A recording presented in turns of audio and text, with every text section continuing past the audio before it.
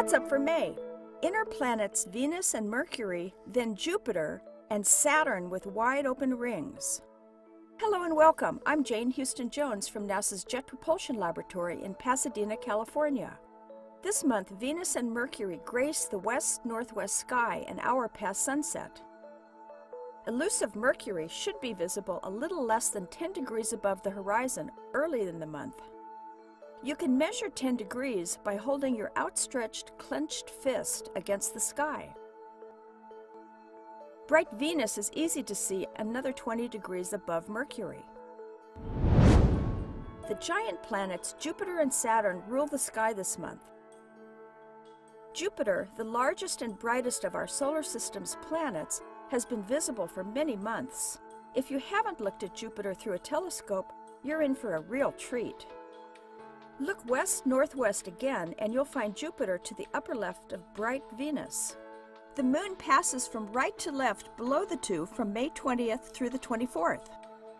You'll get great views of Jupiter's colorful cloud bands and its four largest moons discovered over 400 years ago by Galileo.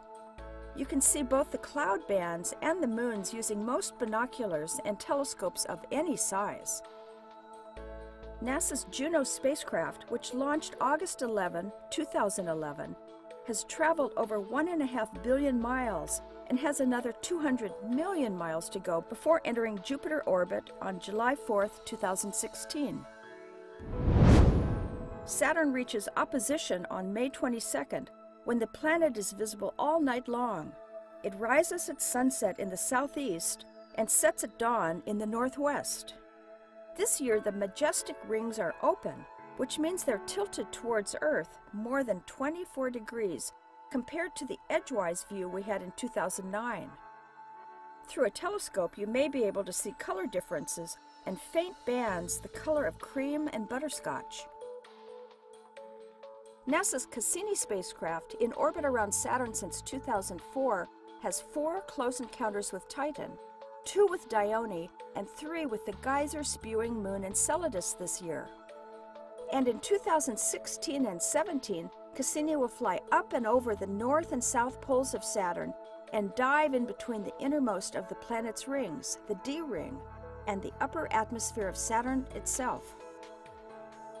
You can learn all about the Cassini mission at saturn.nasa.gov, and you can learn about all of NASA's missions, including Juno, at www.nasa.gov.